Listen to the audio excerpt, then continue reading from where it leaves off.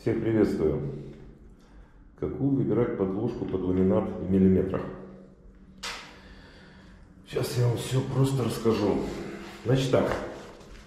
Берете уровень, прикладываете к полу и смотрите зазор.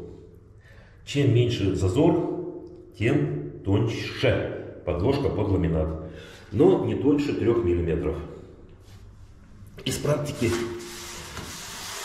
я уже понял, что самая оптимальная толщина ламината это 3 миллиметра. 3 миллиметра, 3 миллиметра. То есть чем больше зазор, тем толще ламинат. Вернее, чем толще зазор, тем толще подложка.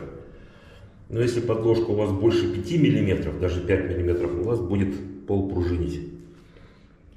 Так что если у вас есть прогибы, не поленитесь переделать пол. Сделайте пол идеальным. Это вам будет стоить дешевле, чем вы будете мучиться с кривым полом, с толстой подложкой, и вам даже не поможет ламинат.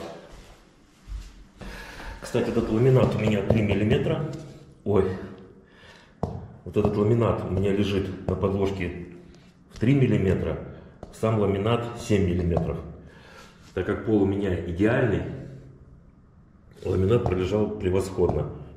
14 лет я его меняю. Так что, чем кривее пол, тем толще подложка. Чем толще подложка, тем больше вы будете пружинить. Идеальный пол 3 миллиметра. И можете укладывать ламинат 7-8 миллиметров. У вас прекрасно будет лежать. Все зависит от кривизны пола. Делайте ровный пол. И самый оптимальный вариант подложка 3 миллиметра. Всех благодарю за внимание.